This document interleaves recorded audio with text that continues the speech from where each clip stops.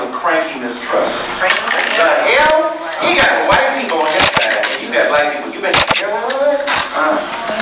listen to this now. Both of us, right? I experienced, listen to this, Dandy's simmering resentment. Simmering resentment over the decades he spent being passed by professionally because of his scapegoat. Don't you think that's a reason to be? Don't you think that's a reason to be mad? But how you gonna parallel that? There's some white people who's your grandmama probably broke off and called you a nigga and didn't realize you was white. You know what I'm saying? Hey. Come on, he didn't say that. Come on. You know once or twice. My God.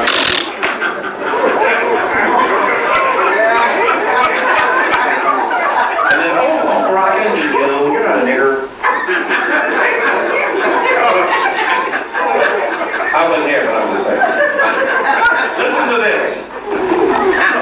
As well as Southside's worries that his grandkids weren't safe in white neighborhoods.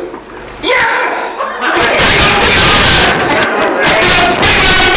Yeah, really. A lot of people have been angry like that too for a good reason.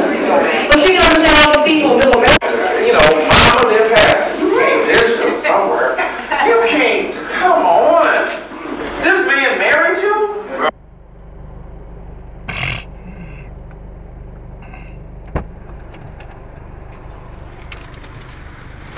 This stuff was damn near $20. Damn. He's talking about. $15.50 plus $147 is $17 for this stuff. Damn.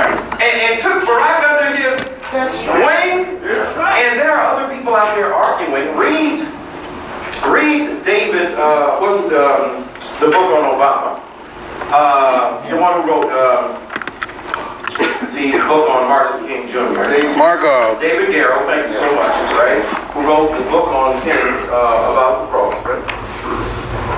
If you read that 1,000 and some page book, and I did. That's what I do. When you read that book, and people are making a very interesting argument that Obama married Michelle, right? And not the other women outside of the race he was dealing with, because it was a political choice for his own presidency. Therefore, he chose a black church that could help structure his own agenda, and a woman he chose in order to further his career.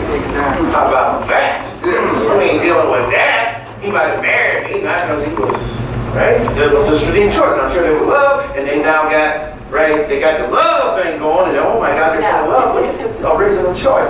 And stop being hard on black men and their families when she was about to divorce you, basically, before you became senator.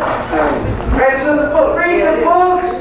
As Kate says in The Godfather, read the papers, read the papers, read the papers. I'm going to read this. This is more time. Even if I don't write another, listen to what she said.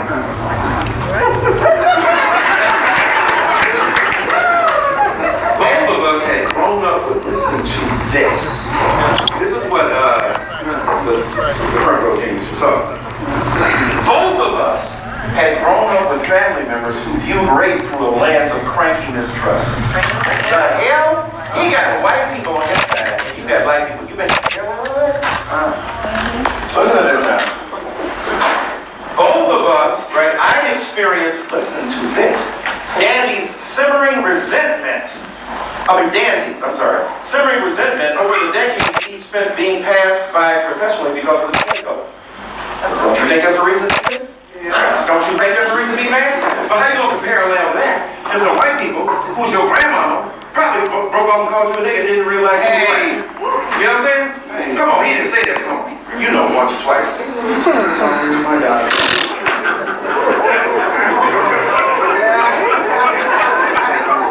And then, oh, Brian, you're not a nigger. I wasn't there, but I'm just saying. Listen to this. As well as Southside's worries that his grandkids weren't safe in white neighborhoods. Yes! Because we aren't! Because Trayvon Martin, to this day! And you are trying to use this as the basis of demonizing new black folk so you can draw a parallel, a false equivalency between what the crapperocracy did and what the niggerati did?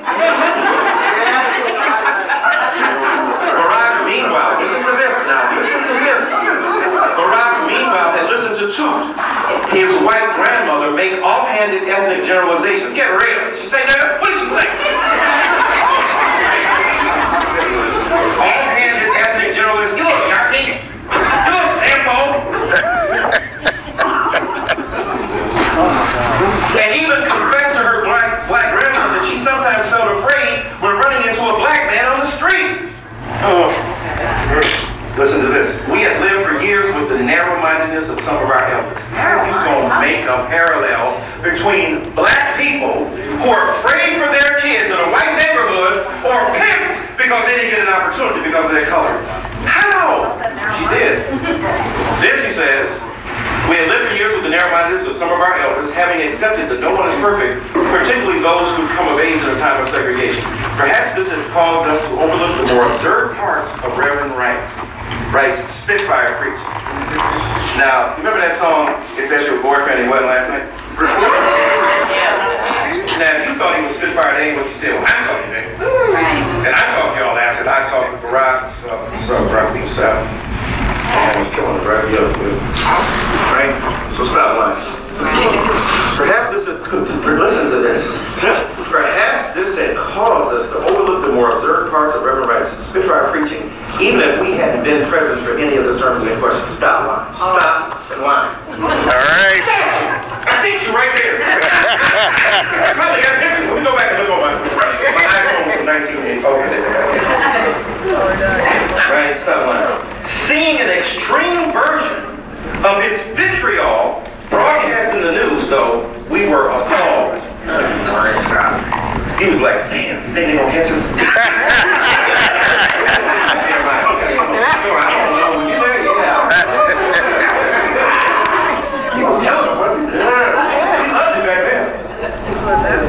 The whole affair was a reminder of how our country's distortions about race could be two-sided. That the suspicion and stereotyping ran both ways. Yeah, good people on both sides. Good people on both sides. Right. And let me tell you this.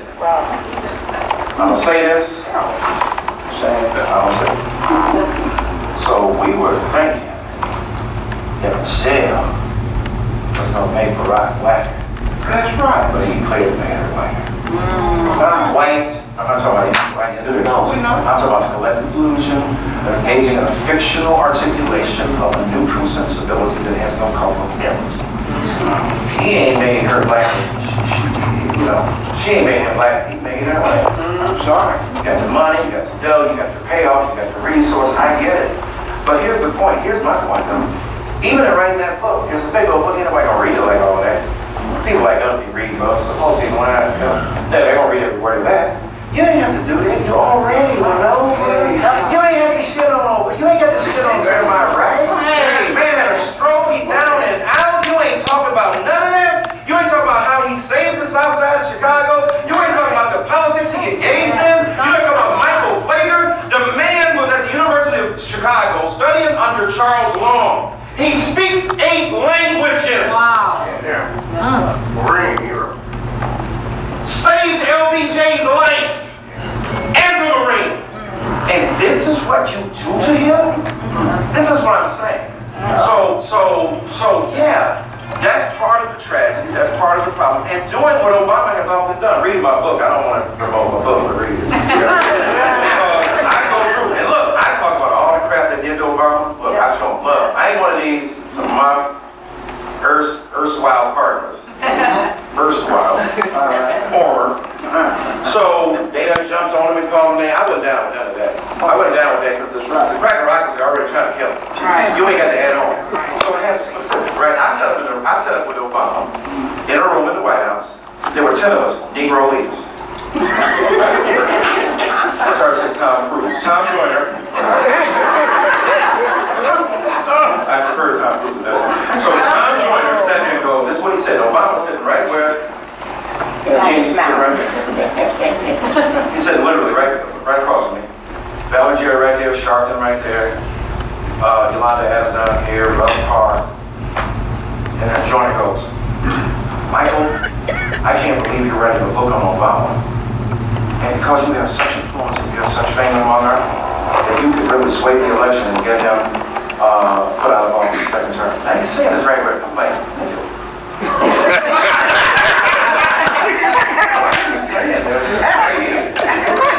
right? So I said, I tried to play it off with you, and I said, are you Nostradamus? I have not yet written my book. Since you know what I'm going to say, how many books will I sell because I have to feed my kids? Obama, sitting right across from me, goes, yeah, and he's eating my food. Now, he don't know I'm nicer with this mic than you are, homie. Oh, you might be president, but I write books like niggas write hooks. So I said to him, pay more for by my tax money. I said, given what I'm paying, I'll be here next week.